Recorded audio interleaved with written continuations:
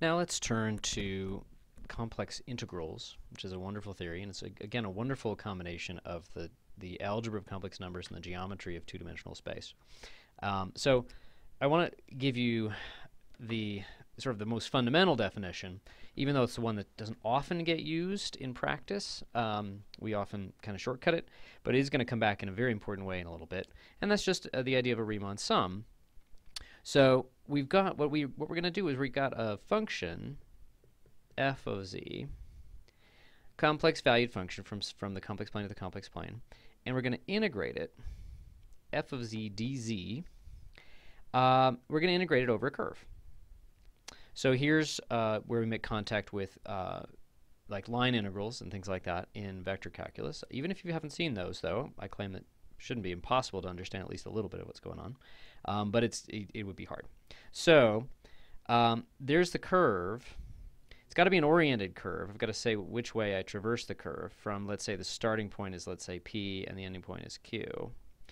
And it's going to be the limit as the number of subdivisions goes to infinity, roughly. You have to make sure they go in a nice way, but I'm being pretty cavalier about that, of the sum. Well, what should it be? The sum of the values of f along the curve times dz should be the change in z. This should turn into a delta z. Okay, so it's really just exactly like Riemann sums in ordinary, like BC calculus. Let's review the notation, but it's really the same thing. So n is just the number of subdivisions here, 1, 2, 3, 4, 5, the red lines. And for each k, I subdivide the curve into these straight line segments. So this first one here, this arrow here, the difference between these two complex numbers, that's delta z1. And then here's this arrow is delta z2. So remember, your complex numbers you can think of as these two-dimensional vectors, but really they're just differences of complex numbers, that minus that. Okay, so it's really just the algebra coming in. It's not absolutely doesn't absolutely have to be understood geometrically rather. So here's delta z4, here's delta z5. For each one of those, I just pick some point along that approximating segment, and that's going to be zk star. So here's z1 star, and here's z2 star, etc. And I evaluate the function at those points. So this is a complex number because that's the kind of thing that f outputs. This is a complex number because it's the difference of two complex numbers. And then you can sum them all up and take the limit. And that limit is going to be, as the subdivision gets finer, you get a really good approximation to the curve. And we should get an idea of adding up values of the function along the curve times little bits of motion along the curve. Okay, so that's the Riemann sum. Well, now in that limit, though, we'd like to make contact with our ordinary theory of integration. Okay, and if you've looked at path integrals in vector calculus, this shouldn't be surprising. This should end up being the integral. We should be able to transfer this to the real line in an ordinary integral if we parameterize this. Okay, whenever we've got a curve, the best way to think about it is to take some function, and it's traditionally often called gamma in complex analysis, from an interval AB to the complex plane. Okay, so that, for example, gamma of A is the starting point, big P, and gamma of B is the ending point, Q. And as T, let's say, that's traditional kind of letter for this, as T goes from A to B, we walk along the curve here. Okay, so what do this turn into? The limit of the sum that turns into an integral. The starting point and the ending point of the curve turn into A and B, and then we're just going to get f evaluated at all the points on the curve, which are all the outputs of this parameterizing function gamma, times, well, let's see, what would the delta zk turn into? Or equivalently, what would the dz turn into? Okay, well, dz should turn into just dz dt, which is how fast the point is moving as t changes, times dt. But if z is gamma of t, then dz dt is just gamma prime. So this is how it's often written. Okay, that's something that we don't need to remember we're really in two dimensions to think about. Once we've got this parameterization, this is really just an ordinary one-variable integral. Now, it does have complex numbers as outputs. So this guy is going to have like u plus iv, and this is going to have an x plus iy, and we'll deal with that. But that's not hard. When you have complex numbers as outputs, you just do the real part separately and the imaginary part separately, and I'll show you how that works. And it's not really that hard. Okay, so this is practically how we usually end up calculating it. Okay, but this, at least one place, I'm going to go back to actually this definition pretty much and show you that even using this definition, it can be pretty slick to help our understanding. Okay, so let's do some examples of this. I'll do some very important examples. It's a big subject. Again, this is the Whirlwind tour. Let's say C sub A is the circle of radius A centered at the origin. Nice, simple kind of curve. Okay. And I want to take the integral over that of a power. We know that these guys, z to the k, are nice functions. Okay. At least when when k is an integer. Okay.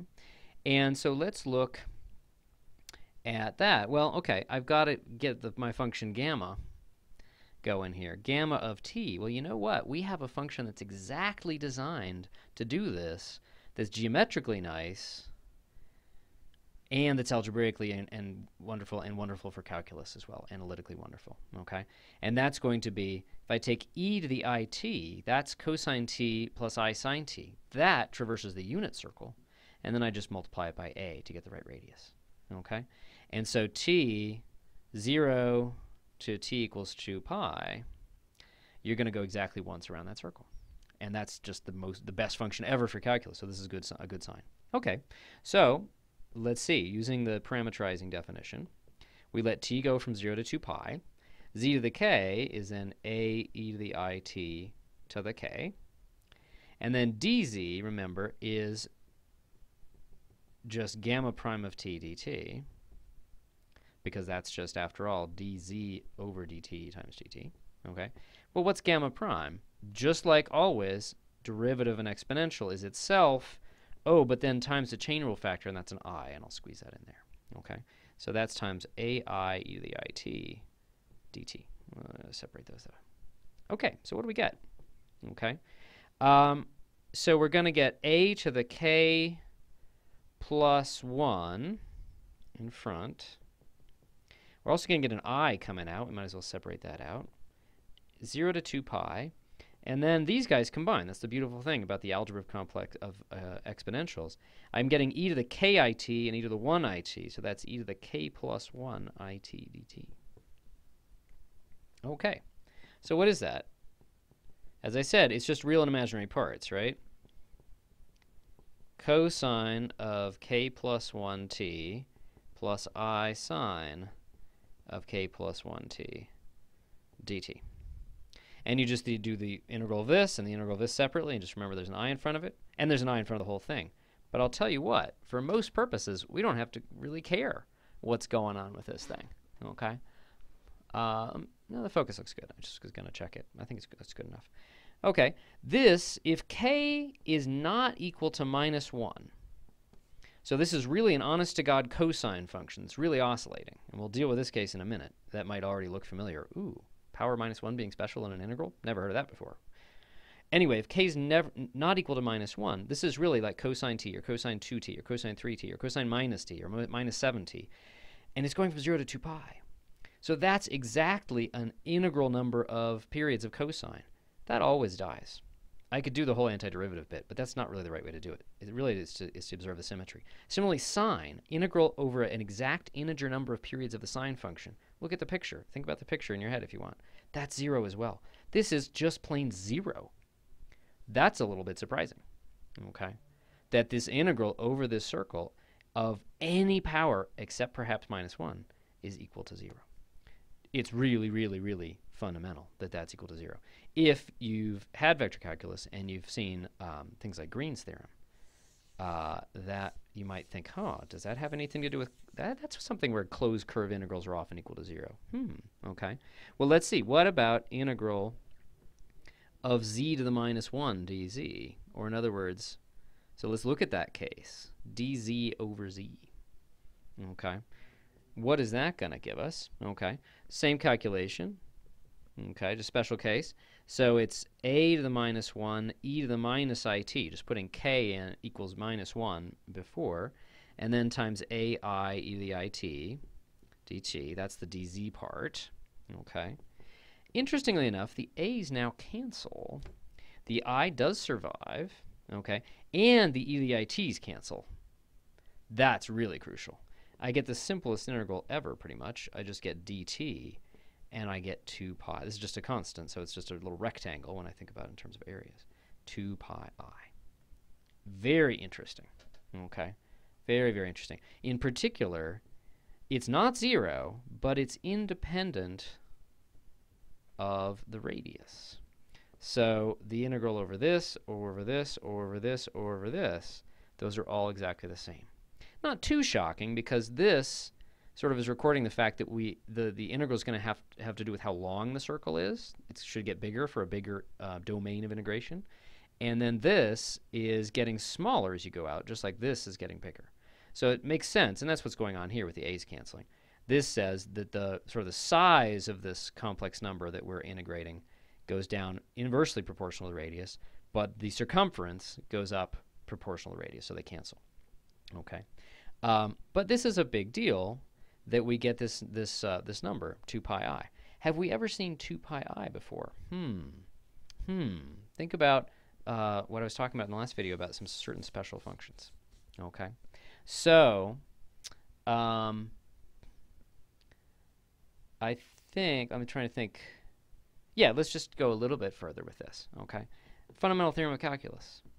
Okay, what if I had the integral of a derivative? We've talking about complex derivatives and complex integrals, but let's combine them. Okay, well, let's look at what this is by the way of calculating, not with the Riemann sum, but with the parameterized version. Okay, here you're going to have to take it on faith with something I said in, I think, the first or second video, which is that the chain rule works. And look at what this is. This is the derivative of the outer with the inner unchanged times the derivative of the inner if what I'm differentiating is f of gamma of t. And indeed, okay, so now this is just a function. It's a real function. It's a real a function on just the real numbers. It happens to have complex outputs, but again, as we saw just with the cosines and sines, that didn't really scare us at all. It doesn't really complicate things. So it's just the derivative of the integral, rather. That's this guy of a derivative. The fundamental theorem takes over. This is just f of gamma of b minus f of gamma of a, or in other words, f of that ending point minus f of the starting point. That's cool. And again, if you're coming from a vector calculus point of view, this should really, really remind you of the fundamental theorem for line integrals, which is really, it's really kind of a special case of it. Okay, but it's such super important special case. Okay, so in particular, oh, this might explain what we were talking about just a minute ago. Okay, if gamma, or let's say c, if it's a closed curve like that circle, if p and q are the same point, then if I'm taking the integral of something that happens to be the derivative, well, yeah, it's definitely going to be 0, because it's just f of p minus f of p. Okay? Okay, so maybe that means it's not so surprising. Because I was taking a closed curve integral of something, the integral over that circle CA of z to the k dz, oh, yeah, certainly. Okay, that's the derivative of 1 over k plus 1 z to the k plus 1. Okay. And then that fundamental theorem takes over, and the fact that it's a closed curve is super important as well, and I get 0. Okay, so that's one reason why that was 0, and it also shows you that for z to the k, if you had any kind of funky closed curve, even if it kind of intersected itself like that, then all of these guys are going to be 0, because they are just the integral of a derivative, and if the starting point and the ending point are the same, it's equal to 0. Notice in real integrals, in BC calculus, this never comes up, because the only way we ever do an integral with the same starting point and the same ending point is just integral a to a of f of x dx, and that just seems sort of stupidly 0, because we draw the graph and we say, oh, it's the area with no width. Okay, this is much more interesting. There's a lot of cool ways start at the same start at a point and end at the same point. Now, think about this for a second, though. Where did I just assume that k is not equal to -1? Because this doesn't work. This shouldn't work for k equals -1. We did an explicit calculation for k equals -1, and we didn't get 0. Well, that's, of course, where this guy, that's exactly where this guy also fails. But wait a minute. Yeah, the formula fails, but we know an antiderivative to this, right? Shouldn't it still be true that this is ln z? This is the derivative of the ln. Okay, and that is actually true. The derivative of the log function is z to the -1. You can do the calculation. It is a true fact. But wait, this seems to say that that should be 0 then, because it's the integral of a derivative. Starting point is the same as the ending point. Shouldn't it be 0? Well, that's where we have to think back to the ln function. Remember, there's something kooky about the ln function. The ln function isn't a nice function everywhere. If it starts with 0 here, what did it have to come back to? 2 pi I. So what's going on here is the ln, this is trying to be true, it's just that when I think of this point as the start of the curve, I think of its ln as being 0. When I think of it as the end of the curve, I think of its ln as being 2 pi I. The difference of those is exactly 2 pi I, which really was the right answer for the integral of z to the -1 dz. So I'll just leave it there. There's a lot of cool things you can say about it, but it's a cool place to stop.